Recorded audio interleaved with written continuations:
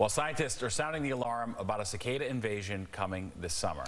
We are talking billions of these large insects ready to hatch and make noise. Richard Giacobbe explains why they are being unleashed on us this year in particular. In just a few short weeks, more than 15 states across the U.S. will see a rare phenomenon, one that is so spectacular, but can also be quite noisy. Periodical cicadas are insects of climate. They're attuned to temperature.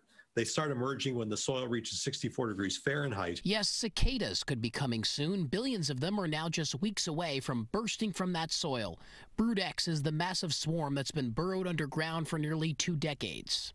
You're going to find these in wooded areas. If they're in your area, keep your eyes and ears open. Professor Gene Kritsky is a cicada expert, so much so that he even has a giant cicada on his Zoom background. Kritsky says 3 different species could populate parts of the Northeast by mid-May. All 3 combined will make for a pretty loud sound. This is high-pitched whine that sort of sounds like a 1950s science fiction movie in the flying saucers landing. That's the best description I can have. The other ones are more like buzzed clicks.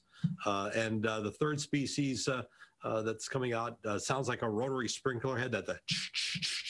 The good news is that cicadas are harmless, and their hatch mostly provides food for birds, animals, and larger insects. Jessica Ware from the American Museum of Natural History says, prepare, though, for the biggest and possibly most boisterous brood around. We expect that there'll be thousands and thousands of individuals that'll be coming out. When brood 10 emerges, it's a big emergence because there's a lot of individuals in the population. Back to Professor Kritsky and his virtual cicada. He has developed an app encouraging Northeast residents to go out and look for cicadas, snap a picture, and map out the brood. But you may want to hold your ears.